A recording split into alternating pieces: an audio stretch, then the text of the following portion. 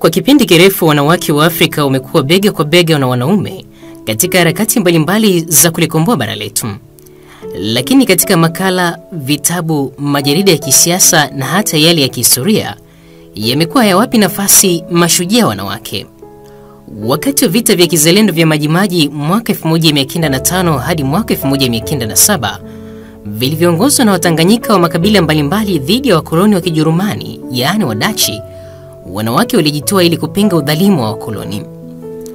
Vita vya Maji Maji viliunganisha makabila ya Wakonde, Wangoni, Wangindo, Wamwera, Wabena, Wamatumbi, Wapogoro, Wambunga, Wazaramo na makabila mengine madogo madogo kati ya mwaka 1905 mpaka mwaka 1907.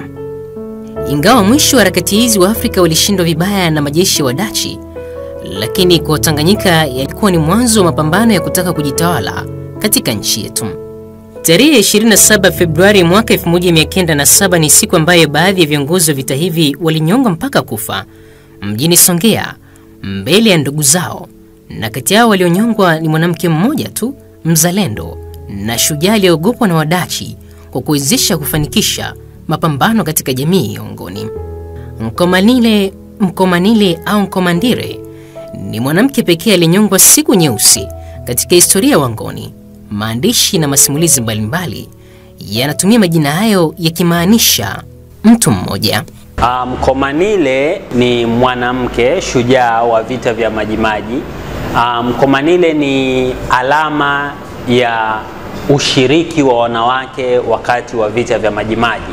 Tunatambua katika majina yale ambayo yameorodheshwa ya watu ambao waliuliwa au walinyongwa ile Februari 26 mwaka 1906, ambao walikuwa ni viongozi wa vita vya Maji Maji. Mmoja kati ya majina yale ni jina la mwanamke ambaye anaitwa Nduna Nkomanile, wengine wanamuita Nduna Nkomanile. Kwa hiyo kihistoria Mkomanile anachukuliwa kama alama ya mchango wa wanawake katika harakati za kuiletea uhuru nchi yetu, harakati za mapema sana za vita vya Maji Maji ambavyo haswa vilianza mwaka 1905 mpaka mwaka 1907. Mkomanile amekuwa katika historia kwa sababu ya kunyongwa kwake pamoja na wale washiriki au mashujaa wengine wa vita vya Maji Maji. Masimulizi mengine yanamwelezea Mkomanile kama mwanamke aliyekuwa na nguvu kubwa ya uhamasishaji katika mapambano. Yaliyokikuwa wapiganaji wa Kiafrika katika vita hivi walikuwa ni wanaume tu ambao walijificha maporini na kuvamia wadachi. Walitoka tu nyakati za usiku na kufika vijijini ili kupata taarifa za wadachi. Baadaye majeshi ya wadachi yaligundua kuwa wanawake na vyakula vilivyokuwepo ndivyo viliwasaidia wapiganaji wa misituni kuendelea na vita hivyo, na waliharibu mashamba na vyakula kwenye magala. Lakini Mkomanile aliweza kwenda mafichoni na kuhamasisha na kupeleka siri za wadachi bila ya kugundulika. Ni ipi nafasi ya mwanamke huyu katika vita vya Maji Maji? Nafasi ya Mkomanile tunaiangalia kwa namna ambavyo aliweza kurahisisha kutoa taarifa kutoka kwa mjumbe aliyetumwa anaitwa Omar Kinjala kupeleka taarifa zile kwa machifu mbalimbali akiwemo Chabruma juu ya umuhimu wa Afrika kupigana vita vile vya Maji Maji, au watu wa ungoni wa wakati ule kuingia katika harakati za vita vya Maji Maji miaka 1905 ili basi kuwezesha wa Afrika kuweza kujikomboa kutoka kwenye mikono ya wakoloni. Nafasi ya pili, aliweza kutumika na machifu kutoa taarifa kutoka kwa chifu mmoja kupeleka kwa chifu mwingine.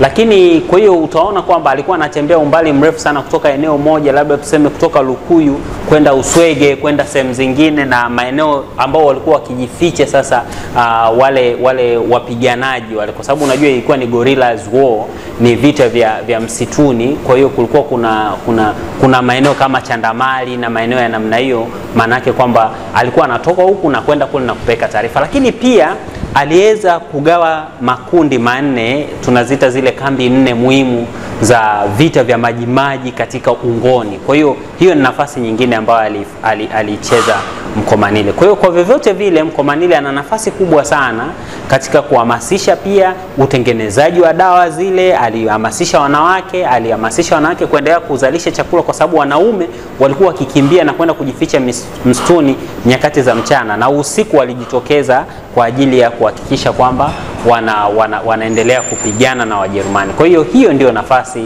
ya Mkomanile. Hadi mwisho wa vita vya Maji Maji katika jamii ya Wangoni, wanawake wengi walishiriki kwa namna moja ama nyingine katika kusaidia harakati hizo, ingawa jina la Mkomanile ndilo linabaki kama alama ya uzalendo na ushujaa kwa walionyongwa tarehe 27 Februari mwaka 1906 na mashujaa wengine wanaume waliojitolea maisha yao ili kuondoa utawala wa kidachi.